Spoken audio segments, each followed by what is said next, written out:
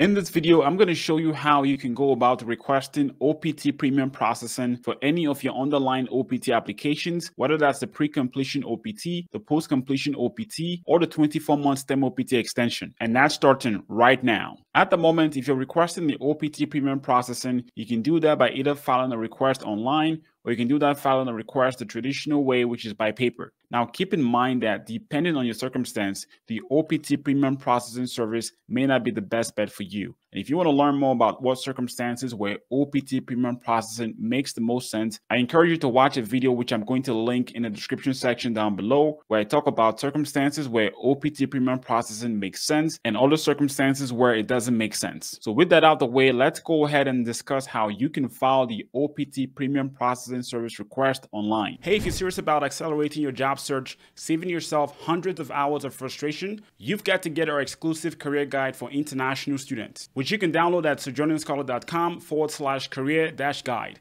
Also linked in the description section below. Inside, you're going to get our handpicked list of the best 250 plus US companies across several industries that our team has diligently vetted for their hiring and long-term retention of international students like yourself. So if you're currently looking for OPT positions, or you are on the OPT right now, this resource can definitely help you identify the best US companies that will meet your immediate H-1B sponsorship needs, as your next big opportunity is just one click away. So don't miss out. Head over to sojournerscholar.com/career-guide to get our limited offer of 70% off today. And back to the video. You want to go to USCIS website at uscis.gov, and here you can click on sign in to sign into an account. And if you've already created an account with USCIS, you can simply sign in here with your email and password, or if you don't have an account, then you have to create an account. And all you need to create an account is to use an email address, preferably that's your primary email address, and then you'll have to go through a few steps to confirm that you actually own that email address, and also to provide some password security questions. And in my case, since I've already created an account with USCIS, I'm just going to go ahead and sign in. The next step will be to enter a secure verification code that USCIS will send to your email account and file every time you try to sign into this account. Once you sign into your account, you'll be asked what you want to do next. In this case, I'm going to click on file a form online, and then we'll have to choose the form we want to file online. In this example, we want to file the form I-907. And as you can see here, there is a description that tells you what types of forms you can file the I-907 for. So let's go ahead and click on Start Form. On this page, you'll be asked to add an existing petition that's eligible for premium processing. And in this example, since I don't have any underlying petitions on my online account that are eligible for premium processing, I won't be able to move forward. However, if you have an underlying petition, let's say you haven't added that to your online account, you can go ahead and click here to add that information to your online account. And right here is where you can add an existing case to your account. So let's say you filed the post-completion OPT, you've got your receipt notice and your receipt number. You can use that receipt number to add your existing case to your online account. So now you've seen how to set up your USCIS online account, and you've also seen how to add an existing OPT case to your online account. Let's go ahead and take a look at what filing the Form I-907 form will look like if you're going to be doing this online. So here's the paper form I-907, which is similar to the experience of filing this application online. The first place you want to start is in part 1, where you want to enter your alien registration number. Now, if you have an alien registration number, you can go ahead and enter that here. Normally, when you file your post-completion OPT, you wouldn't receive your alien registration number until your post-completion OPT is approved, which means that if you're going to be filing the STEM OPT extension, you would already have an alien registration number, and in that case, you would have to enter that number here. In number 2, you would enter a USCIS online account number if you've ever received one. Number 3 will be your full name, starting with your family name first and your given name second. Line number 4 wouldn't be applicable for someone who's filing the OPT by themselves. In line number 5 is where you add full details of your mailing address. And if your mailing address is the same as your physical address, then you can take yes.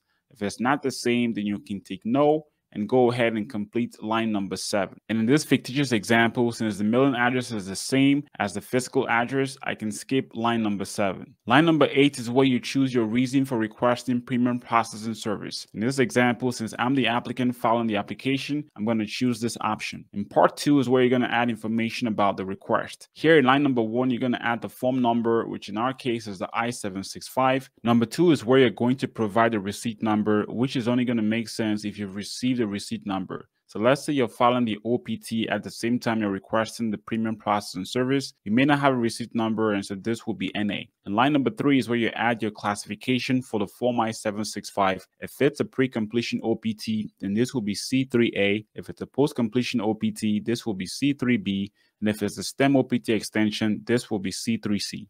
Line number 4 is going to be your petitioner name. Again, just like we did before, this will be your full name, starting with your family name first and your given name second. Line number 5, since you are both the applicant and the beneficiary, this will be your full name as well. Line number 6 is asking for a point of contact for someone who's filing this as a member of an organization or company. Since that's not applicable, that will be NA. And line number 7, again, similar to line number 6, that's going to be NA, since this form is being filed by someone who is both the applicant and the beneficiary.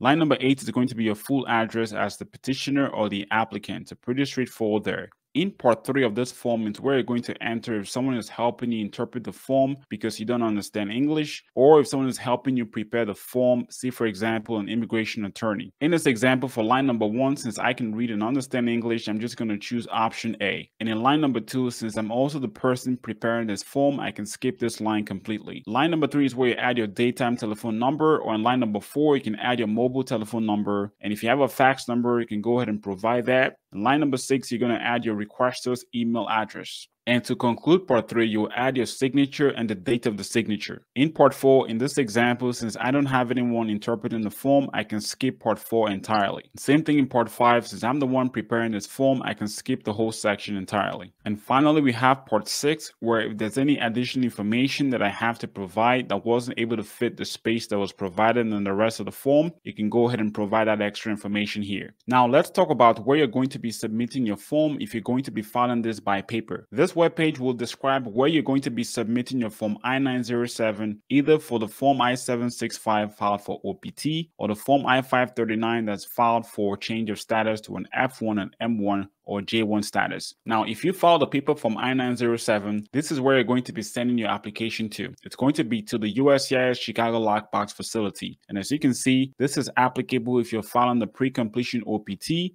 the post-completion OPT, or the 24-month STEM OPT extension. Alongside your paper Form I-907 is going to be your filing fee. Now keep in mind that the filing fee for the OPT premium processing is non-refundable, and that's in addition to what you're going to be paying for the OPT application. As you can see, at the time of this video, the filing fee for the OPT premium processing is going to be $1,500. And you can make this payment by money order, personal check, a cashier's check, or you can pay by credit card. Now, another tip to keep in mind is if you're filing the paper Form I-907 and you're making a filing fee payment, you would have to separate the payment for the OPT application from the payment for the premium processing fee. If you make the mistake of paying those filing fees together, USCIS could reject your application.